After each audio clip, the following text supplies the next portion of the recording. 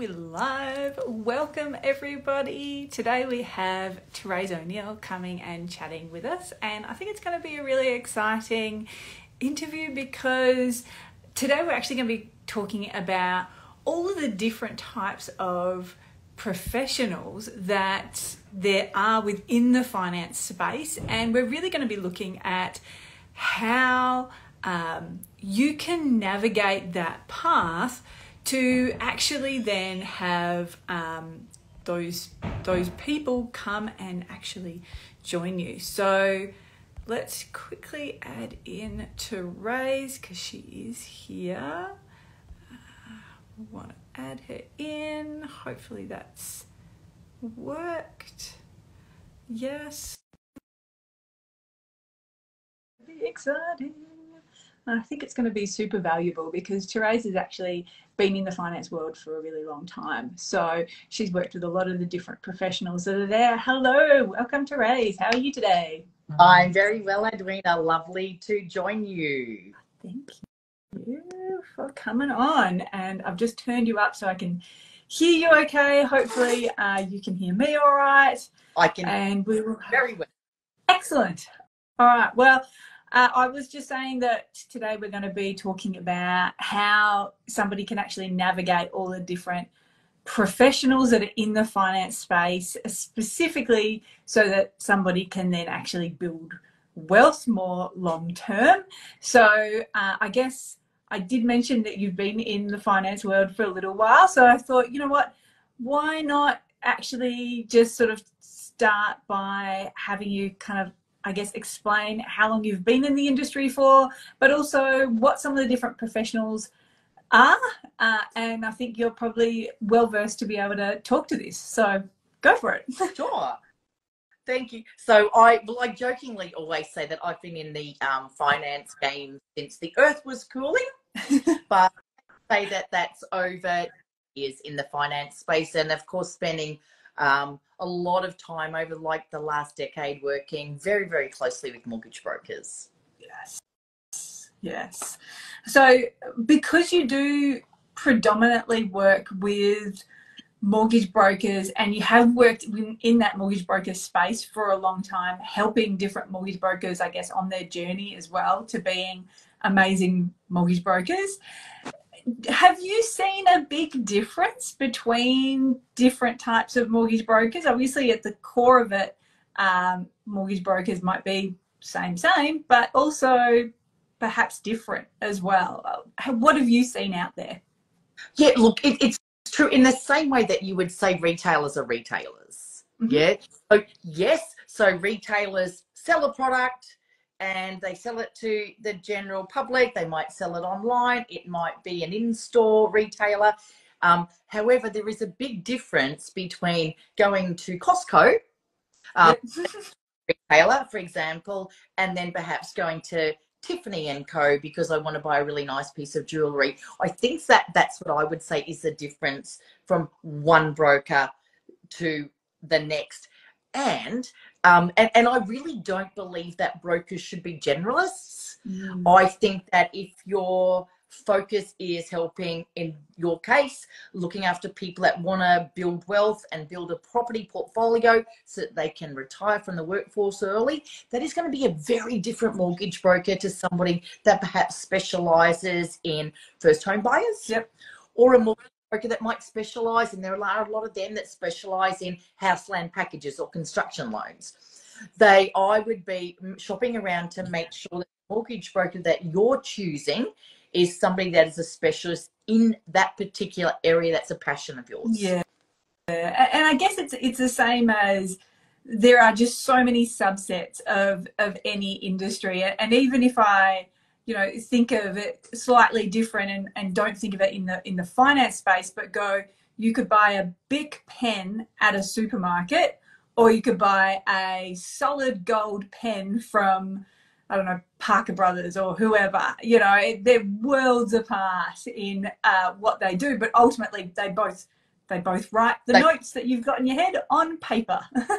Yeah, but if you got me a Bic pen as a 50th birthday present, I'd probably throw it back at you. But if you be a gold-plated Mount Blanc pen, that would be something that I would treasure. Yeah, definitely, definitely.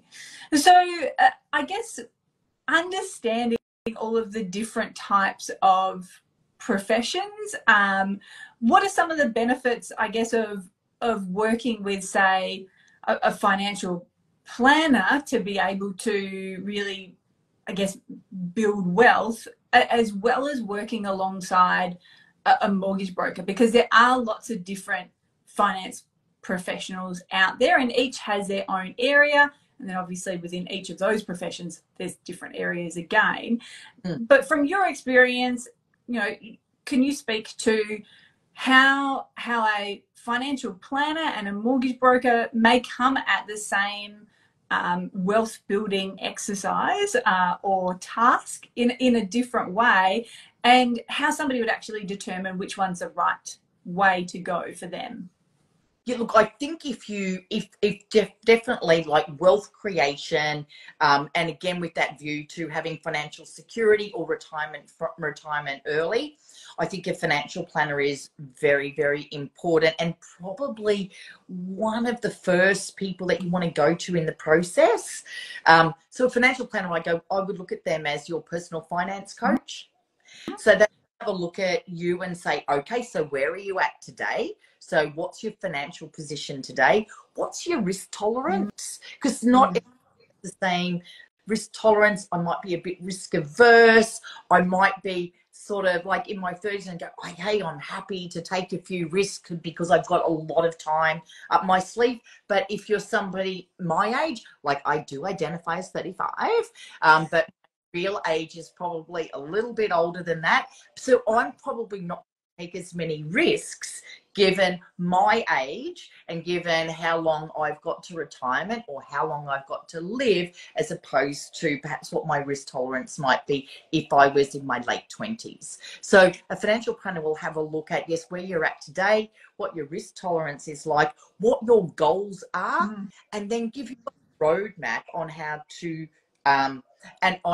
achieve those financial goals over time. So I think that's the place for a financial planner.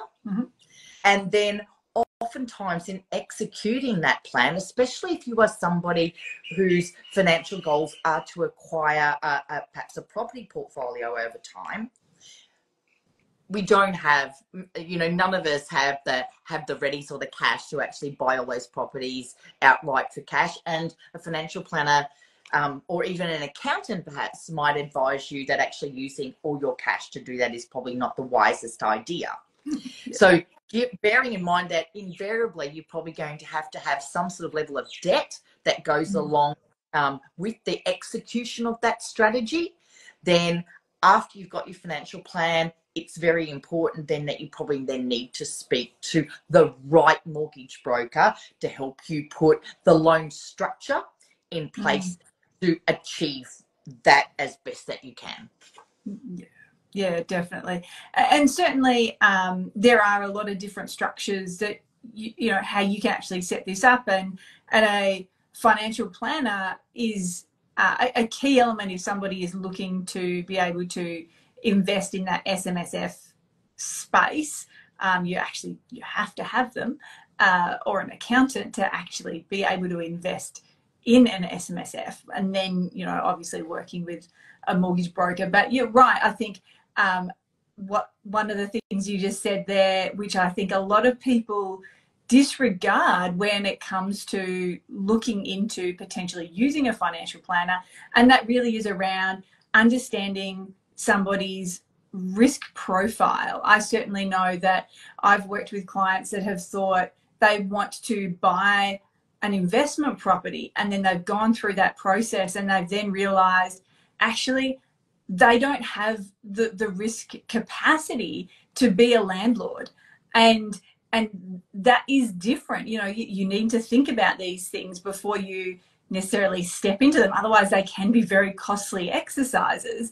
And actually understanding, you know, where do you personally fit in, not only what are your goals are, but does your risk profile help you to get to those goals as well? And I think, yeah, as you said, being able to speak to a financial planner can be a great step to actually just working through that and understanding if that's actually the right path for somebody, or is it a completely different journey and wealth path that they go on to be able to build that wealth to reach whatever those goals are. So yeah, definitely. Another thing to add here, Eddie, is a lot of if I'm embarking on that, it's not just me making the decision. It's not just my risk appetite that you need to consider, but probably in my case, I would be doing that in conjunction with my partner or my husband. So I think with a planner too, I go almost like an independent counselor, right, for relationships. But they're going to sit there and go, well, Therese's risk tolerance might be low, but Jason's risk tolerance might be high. So they will help you navigate some sort of workaround where we're going to respect each other's risk profiles and then maybe go somewhere in sort of like the moderate risk approach, perhaps. So I think that's another thing to consider. It's not just you if you're bringing somebody else along the journey. Definitely, yes. And sometimes you don't know the answers that your partner has to some of those questions until somebody else asks them those questions, and you discover exactly what their risk profile actually is. Always interesting. Correct. So for somebody that is looking to, build wealth, and they are starting to look at, what are the different finance professionals out there? How do I navigate finding the right one for them? What would you say are some of those key considerations that they actually should be looking at to be able to find a good fit for them? Well, I think so. Let's presume for one moment that so we've already talked about the financial planner and their role in the equation, and the mortgage broker and their role in the equation. If we then assume that investing in buying investment properties, for example, is a strategy that I want to pursue, then in addition to the financial planner and your mortgage broker, you're also going to need to speak to, if you're self-employed or running your own business, the other person that you may want to get involved is your accountant. So they might make some suggestions or throw something out there to say, should we, for example, in my case, do we own that property just in husband's name because he's the higher income earner? Or Therese, you're the higher income earner. Should that property be equally owned by both of you? Should that perhaps be tenants in common? And then you need to get a lawyer or a conveyancer involved in helping you to structure that. Because if I'm the higher income earner, I might be better off, and my debt is high, maximize debt. My accountant will give me that advice. And it might be that I might be better off owning 80% of the property, and my husband 20% of the property because his income may fall below, perhaps, might not be on the highest tax bracket. So that's an accountant. And an accountant might also suggest maybe you want to buy this property in the name of your business. Maybe you want to set up a family trust to do that. That's where the accountant perhaps comes into play there with advice. And then once we've got that advice from the accountant, then the other professional that you really need to engage here is also a lawyer / conveyancer. They need to go through and peruse the contract of sale. They want to have a look at the Section 32. Make sure, that you're fully aware. They can negotiate the sale for you. They can negotiate terms and conditions of contract so that you're protected. Things like building inspections, pest inspections, subject to finance clauses. So I think they're the sort of professionals so really there's four in my mind stand out as that you want to engage on your wealth creation journey. Yeah. And for somebody that has never engaged an accountant or a financial planner or a mortgage broker or a conveyancer, how would you suggest that they perhaps, I want to say, sanity check the decision for who is the right person? And I ask this, I guess, perhaps of you, because you have been in the industry a long time. You've seen, the fantastic people within each of these different professions, but you've also seen the really dodgy people. And I'm pretty sure that you would know some of the red flags that people should be mindful of when they're actually trying to find who is the right person for a specific individual. I mean, if I was looking for an accountant, you know, how would I find an appropriate accountant for me? How would I find a solicitor or conveyancer that would be the best fit for me, or a mortgage broker if I wasn't already one myself? But yeah, you get the idea. So I think very importantly here, and I know this happens, and we do talk a lot just generally in business about having a referral network of trusted advisors. So I think one way that I would look at that, if, for example, Edwena, if I was coming to you first as my mortgage broker to help with my wealth creation strategy, I would expect that you who specialize in this would then say to Therese, have you gone to see a financial planner? I know this is a great idea, but I would suggest that I would imagine that you would say to me, have you spoken to a financial planner? You're self-employed, Therese. Have you spoken to an accountant? So that these people have actually verified that your dream is actually practically useful and perhaps tax effective for you, and it's going to achieve those goals. And then if you said that to me and I hadn't, I suppose my first go-to would be, I would be asking you, I didn't know that I should speak to a financial planner, Edwena. Would you have a financial planner that you could recommend to me? Again, because that's your specialization, I would expect that you would have a number of financial planners, accountants, or conveyancers that your clients have used in the past or that you have recommended before, and where they have done a great job in protecting or advising your clients. So I think number one is asking, if there's 4 professionals that you need and you've got a relationship with one, ask that one for referrals about the others. Yep. I would also have a look at Google reviews. I think it's really, really important. I'd probably rather go with one of those professionals that has got, 50, 100 Google reviews, rather than a business that might only have 2 reviews. So we all know that, for example, mortgage brokers will shop around, they work in your best interest, they will find you the best loan structure. But how long have they been in business? Because as we all know, there's a lot of mortgage brokers or people that start up a mortgage broking business, but 40% of them won't make it through the first 2 years. So one of the things I'll be looking at first of all is, have they been in business longer than 2 years? And it's not just mortgage brokers, right? In general, 80% of small businesses fail in the first 2 years. So longevity, Google reviews, referrals from other people, and then also, and increasingly more these days, follow them on social media. Are they a fit with you? Like the way, do you like their messaging on social? Have you reached out to them? Do you like their communication style? At the end of the day, this needs to be a very open, a very open and honest sharing of really important and personal financial information. Do I trust you? Do I like the way that you're talking to me? Or are you being really patronizing? So I think all of those things. So the communication style is also important. And that comes down to, again, Edwena, to just that personal connection. It's really, really important. And not just now. It's in 3 years' time, when I'm 3 years into the execution of my strategy, or I'm ready to buy another one. Are you there for me?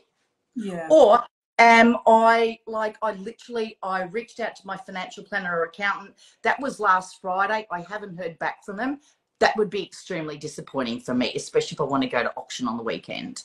So I think that are really important. And don't be afraid to ask the questions of those professionals that you're seeking to work with. Yeah. And it is, I think, being able to, look at social media. I mean, obviously we're on social media right now, but it is something that is often overlooked, because I think there's a lot of people that, especially when they're new to industry, they may not be on social media because they may not know how to explain some really complex financial complexities in a simple way. And certainly on social media, it really does have to be distilled right down and to be made as clear as possible. And I certainly think some people struggle with that. Hopefully our messaging is coming through and people understand the complex ideas that, you know, we're putting forward clearly. Let us know if you're not. and it is tricky. It does take time. And I guess, yeah, having that longevity with an industry, you certainly see so many different elements of how something as complex as wealth building and as your finances and as mortgages are. You see so many different ways that is done by different people from different situations, different stages of life. Even, you know, we're not in the same stage of life always. As you mentioned earlier, you know, you identify as 35, you might not be 35, and your risk profile is probably at the age of where you are at, not of a 35-year-old. And you know, taking all these things into account is incredibly important when you are going down this journey of building wealth, because those strategies will be very, very different. So no, I hear what you're saying. So perhaps then let's move on. I've got two more questions. Yes, sure. For you. So how do high net worth individuals find professionals that understand and help them to build, but also to preserve wealth? And like I say, we've perhaps discussed this a little bit already, but if you've got more to say, go for it. Well, yeah, so I go back to saying referrals from trusted advisors, I think is very, very important to you. And referrals from other high net worth individuals as well. So oftentimes, so if I am a high net worth individual, perhaps I'm in, I don't know, whatever the occupation is. So maybe I'm in IT, maybe I'm a self-employed manufacturer in Melbourne, Southeast. I probably know other like-minded colleagues, friends or family. So I would be asking them if they have anybody they could recommend to me. I've already gone and spoken to you about online reviews, so that's very important. An interesting statistic that I just learned earlier this morning is that on average, somebody, for example, if they start out, for example, Edwena, in following you, I probably, if I haven't dealt with you in the past, I will probably follow you for about 7 months online before I actually reach out to you. So these are the latest statistics for digital trends in 2024. Okay. So that would be important. If I'm following you and none of your messaging is relatable, of any interest to me, then you're probably not the mortgage broker I'm going to use. Yeah. There are also a lot of, so there would be conferences and events that might run topics where there might be a collection of all of those professionals in the one room. I think for high net worth individuals, they tend to get out and go to those sort of events where it might be a topic on building wealth through property, as an example. And then through those events and meeting other people in the room, I could then find names and referrals or recommendations to other professionals. Indeed, they may be presenting on the day. And I mentioned social media as well. For me in particular, social media is very important. As a value proposition to me, I would be looking at any one of those professionals to see if they are generously sharing some like really great, useful, free tips as well. And they're not going to charge me for every single thing. That's just a personal preference of mine. I believe in abundance. Yeah. So that mattered to me. If I was, for example, wanting to engage a lawyer and they were going to put me on the clock for every minute and not give actually any simple advice off the cuff for free, I probably wouldn't tend to go with them, nor would I probably either refer them to somebody else as well. So those sort of things mattered to me.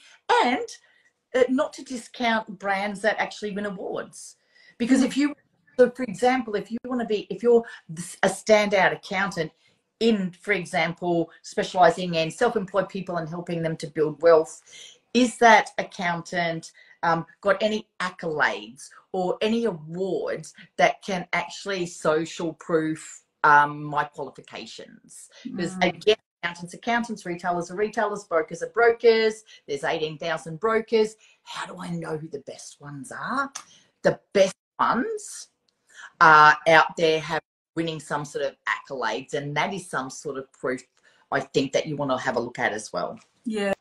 And I feel like you've perhaps answered my final question, which was actually just going to be, how should somebody actually prioritize selecting finance professionals when they are actually going out and they're trying to find finance professionals, especially when it's an industry that they probably had very little experience dealing with. It can be overwhelming once you start to dig into just how many finance professionals there are. And I think you've already touched on that. It really is, going out there and seeing who is there, who's won awards in those industries, who is being able to communicate in ways that you understand, and being able to, I guess, provide information to you in a way that you feel that you understand what the answer is to certain questions, but also that you feel like if you had a question, they would be able to answer it in a way that you could understand and you feel comfortable asking the question as well.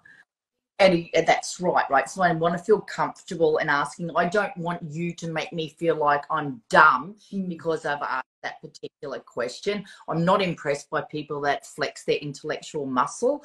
I'm actually more impressed by people that can communicate complex subjects in a way that I can understand. And it's not just me. I'm probably taking somebody else on the journey with me because I'm coupled. Yep. So somebody that can relate to both of us. And also bearing in mind that if you're embarking on wealth creation as a high net worth individual, this is a long-term relationship. Yeah. It's not transactional. It's not just about getting that property today. It's about, okay, so so then what happens when I need to buy that next property? How does everything need to change? What does that go? I want a continuing conversation. Yeah. It's like a chapter book, right? Yeah. So I've started chapter 1, I'm happy, but there's 10 chapters to this book. And what I don't want to do is get to chapter 5, get disappointed, and don't know the end of the story and got to start another book. So I think that's also important. So I want to know too, and again, this goes back to, as I said before, making sure the financial professional that you're dealing with has probably been in business more than 2 to 3 years. Yeah. Because if they've been in business for 8 or they've been in business for 10, the likelihood is they're going to be around for another 8 to 10 years as well. Yeah, so and certainly they will have seen more of the cycles that actually happen with finance as well. Everybody, we might focus individually on what happens in the next 2 to 3 years, but when you pull back, there are cycles that are constantly happening in the finance world and in the property space, and having somebody along the ride and guiding you through that's been through those cycles is going to have different insights and different knowledge to be able to help guide you through that as you're making your way. Because you're right, it's a long-term journey. We don't enter the workforce and work for 10 years and that's it. We're in it for a very long time, and we need to make the most of it while we are actually just in the workforce and earning as much as we possibly can. And certainly even in that, you get to certain stages in life where you're hitting those peak income periods, and it's worth making sure that you're actually maximizing what you do with those funds during that particular period, so that as you move on to the next phase, you're ready for it. So yes, the things that I just want to add to that, and that is, don't be afraid to ask that professional if there is client. Do they have somebody that you could talk to? So have they had a past client that's embarked on wealth creation through them using a trust structure? So is there a client that they could perhaps have a chat to talk about your services? Same with the mortgage broker. Yes, I know there's Google reviews, and yes, I know that client testimonials, but I think if you're proud of the work that you do and you feel really satisfied that you really add value and have helped people, there should be no reason that you wouldn't go, look, yes, I can. There is another couple of people that live in your area or that I helped recently. Let me reach out to them. Mm. And if they're okay, I'm happy to put you in touch. I think don't be afraid to ask for that. I think that's really super important. Yeah. And I think being able to foster that, I guess, that culture and the community of, you know, we are all in this together. You know, I think that's important, and people prefer that. But maybe that's just the world that I live in. Well, thank you very much for joining me, Therese. It was lovely to have you and to hear your answers on, you know, how people can actually navigate all the different finance professionals to be able to build wealth. And hope you enjoy your day, and I will see you again soon, no doubt. See you soon, Maddie. See everybody.